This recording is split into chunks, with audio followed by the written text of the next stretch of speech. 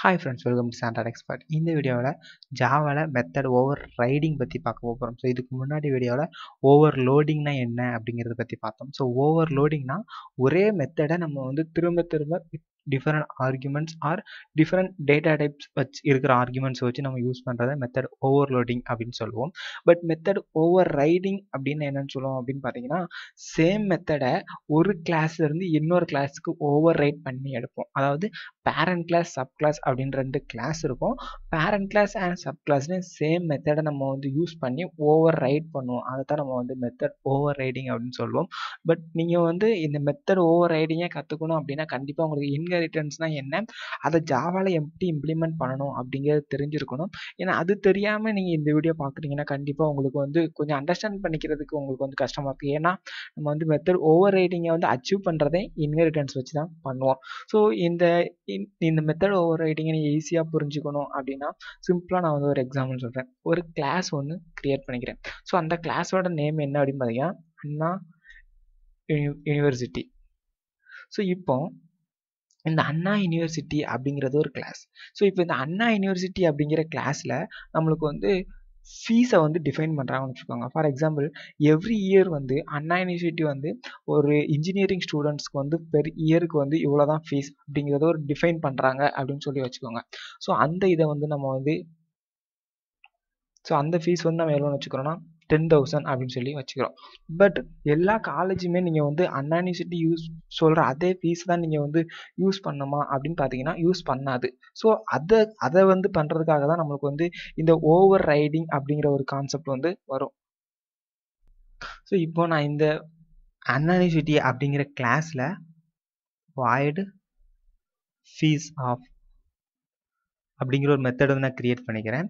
So அந்த மெத்தடுக்கு நான் வந்து வேல்யூ என்ன கொடுத்துருக்கேன்னா இன்ட்டு ஃபீஸ் ஈக்குவல் டு 10,000 அப்படின்னு சொல்லி கொடுத்துருக்கேன். பட் சில காலேஜஸ் வந்து இந்த ஃபீஸ் அப்படிங்கிறத ஃபாலோ பண்ணும். பட் சில காலேஜஸ் பார்த்தீங்கன்னா இந்த ஃபீஸை ஃபாலோ பண்ண மாட்டாங்க. மேபி அவங்க வந்து அண்ணா யூனிவர்சிட்டி கொடுத்துருக்குற அந்த ஃபீஸை விட குறையா கூட யூஸ் பண்ணலாம், சார்ஜ் பண்ணலாம். அப்படி இல்லைன்னா இந்த 10,000க்கு மேலே கூட சார்ஜ் பண்ணலாம். ஸோ இது வந்து காலேஜ் டிபெண்ட் பண்ணி இருக்குது. பட் எல்லா காலேஜுமே வந்து எதை டிபெண்ட் பண்ணி தான் இருப்பாங்கன்னா அண்ணா யூனிவர்சிட்டி. ஃபார் எக்ஸாம்பிள் இப்போ நான் வந்து ஒரு காலேஜ் ஒன்று கிரியேட் பண்ணிக்கிறேன். ஸோ அந்த காலேஜோட நேம் பார்த்தீங்கன்னா ஏபிசி. இப்போ இந்த காலேஜுக்கும் வந்து ஒரு ஃபீஸ் ஸ்ட்ரக்சர் அப்படிங்கிறது இருக்கும். ஸோ இப்போ void ஃபீஸ், ஓகேங்களா. ஸோ இப்போ வந்து ஃபீஸ் அப்படிங்கிற ஒரு ஸ்ட்ரக்சர் வந்து கொடுக்குறாங்க. ஸோ இப்போ இந்த ஏபிசி அப்படிங்கிற இந்த காலேஜ் வந்துட்டு அண்ணா யூனிவர்சிட்டி அண்ணா யூனிவர்சிட்டி கொடுக்குற அந்த ஃபீஸை வந்து அவங்க வந்து சார்ஜ் பண்ணலை. பட் அவங்க வந்து நாங்கள் வந்து ஸ்டாண்டர்ட் காலேஜ், ஸோ அண்ணா யூனிவர்சிட்டியோட நாங்கள் அதிகமாக ஃபீஸ் சார்ஜ் பண்ணுவோம் அப்படின்னு சொல்லிட்டு அவங்க என்ன பண்ணுறாங்கன்னா இன்ட்டு ஃபீஸ் ஈக்குவல் டு 15,000 அப்படிங்கிறத அவங்க வந்து வச்சுக்கிறாங்க. ஸோ இது வந்து ஒரு கேஸ். இப்போ இன்னொரு கிளாஸ் வந்து இருக்குது, கிளாஸ் XYZ அப்படின்னு ஒரு கிளாஸ் இருக்குது. ஸோ இது வந்து ஒரு காலேஜ். ஸோ XYZ அப்படிங்கிற ஒரு காலேஜ். ஸோ இந்த காலேஜ் வந்து என்ன பண்ணுறாங்க அப்படின்னா இவங்க வந்து அண்ணா யூனிவர்சிட்டியை கொடுக்குற அதே ஃபீஸை வந்து நாங்கள் வந்து யூஸ் பண்ணிக்கிறோம் அப்படிங்கிறது சொல்கிறாங்க. ஸோ இப்போ நம்ம வந்து என்ன பண்ணியிருக்கிறோம், ஒரு யூனிவர்சிட்டி ஒன்று கிரியேட் பண்ணியிருக்கோம் அண்ணா யூனிவர்சிட்டி அப்படின்னு சொல்லிட்டு. அதுக்கு கீழே 2 காலேஜ் கிரியேட் பண்ணியிருக்கோம், ஒன்று ஏபிசி இன்னொன்று XYZ.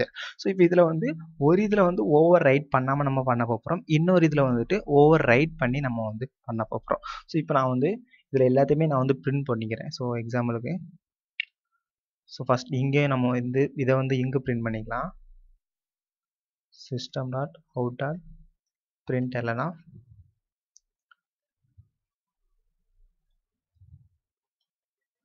fees is.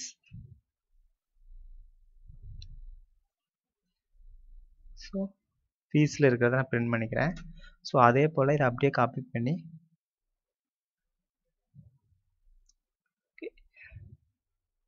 இங்கேயும் நம்ம வந்து பிரிண்ட் பண்ணிக்கலாம், ஓகேங்களா. ஸோ இப்போ 2டையும் பிரிண்ட் பண்ணிட்டேன். இப்போ நான் என்ன பண்ணேன்னா இந்த 2 கிளாஸையுமே நான் வந்து அண்ணா யூனிவர்சிட்டி அப்படிங்கிற அந்த கிளாஸ்லேருந்து இன்ஹெரிட் பண்ணுறேன், எக்ஸ்டென்ஸ் அப்படிங்கிற கீவேர்டை யூஸ் பண்ணி.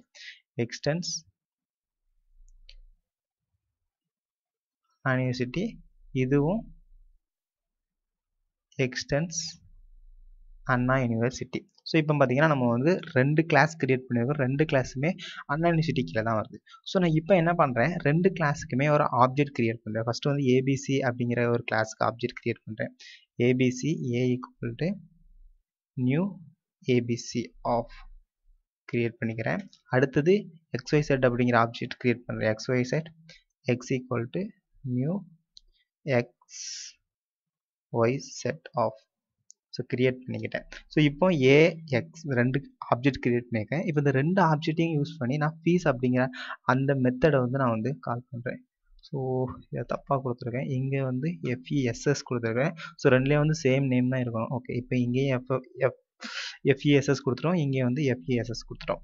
இப்போ நான் வந்து என்ன பண்ணுறேன், A டாட் FESS ஆஃப் அப்படிங்கிறத கால் பண்ணுறேன். அதே போல் X dot FESS. So ஃபீஸ்க்கு spelling தப்பாக தான் கொடுத்துருக்கேன். ஸோ நம்ம அது வந்து 2 ஈக்குவலாக இருக்கணும் அப்படிங்கிறதுக்காக நான் அப்படி கொடுத்துருக்கேன். ஓகேவா? ஸோ இப்போ இதை சேவ் பண்ணிக்கிறேன். ஸோ நான் இப்போ இதை ரன் பண்ணுறேன்.